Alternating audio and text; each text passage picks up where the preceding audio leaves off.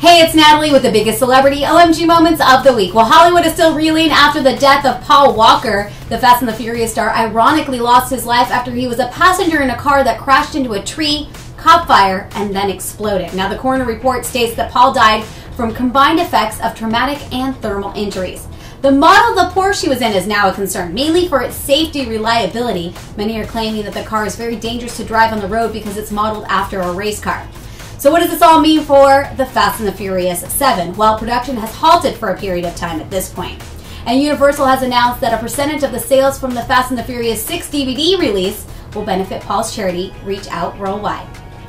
Jonas Brothers fans were pretty shocked after an interview with Joe Jonas was published this week. And in the revealing interview, Joe talks about his time with Disney and how he felt controlled. Other topics of the conversation include smoking pot with Miley Cyrus and Demi Lovato, losing his virginity at the age of 20, and working on his own music.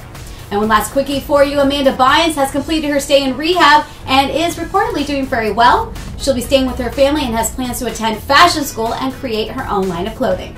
And those are the biggest celebrity OMG moments of the week. Don't forget to listen to the OMG Report every weekday at 4:30 p.m. with me, Natalie, on Y100.9.